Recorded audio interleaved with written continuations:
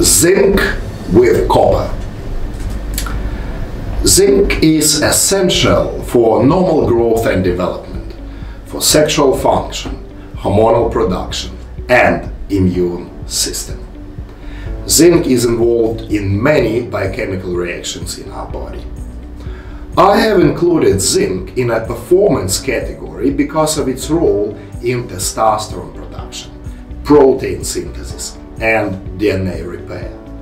A daily intake of 15 to 30 grams of zinc is sufficient to maintain these functions. In one of the studies, 20 weeks of low zinc diet resulted in 94% reduction of the testosterone level, not to mention the strong association with erectile dysfunction and zinc deficiency. Being second most abundant trace mineral after iron, zinc is competing with other minerals, for instance copper, making it less absorbed. It means that you should avoid exceeding the daily intake of zinc more than 30 or 40 milligrams and think of adding a copper supplementation in a specific ratio to keep it not more than 8:1. The meta-analysis of 24 studies has shown that zinc supplementation significantly reduces total cholesterol, LDL cholesterol, and triglycerides. Therefore, it may have the potential to reduce the incidence of atherosclerosis-related morbidity and mortality. In other words, patients with ischemic heart disease may benefit from zinc as well. Zinc is necessary for the release and proper function of insulin, hence it reduces risk of diabetes. It also increases the sensitivity to insulin, hence it helps to lower blood sugar level in patients with type 2 diabetes.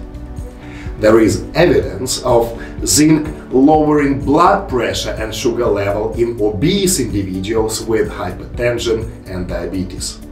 Suboptimal zinc and copper levels in elderly individuals may contribute to and exacerbate chronic diseases such as heart disease, commonly seen with aging. In one of the studies, 50 milligrams of zinc sulfate were found to slow the progression of age-related macular degeneration. Zinc, both topical and systemically administered, is also included in treatment protocols for acne.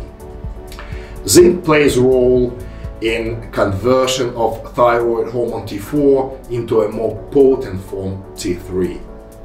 Similar to zinc, copper also known to play an essential role in maintenance of blood sugar and lipid levels, creation of white blood cells, immune cells, but it also is essential for formation of the red blood cells, prevention of osteoporosis, and collagen synthesis and repair of the connective tissue.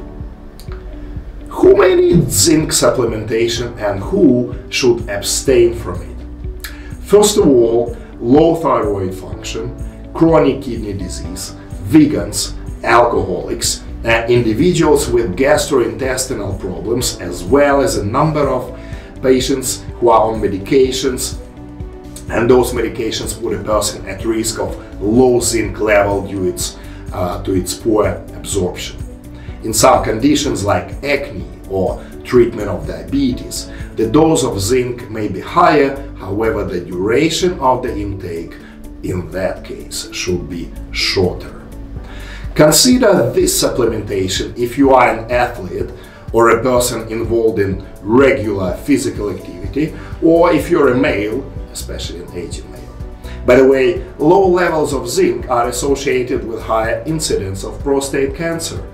However, a long-term supplementation or exceeding the dose of 100 milligrams per day are linked to almost a threefold increase in occurrence of prostate cancer.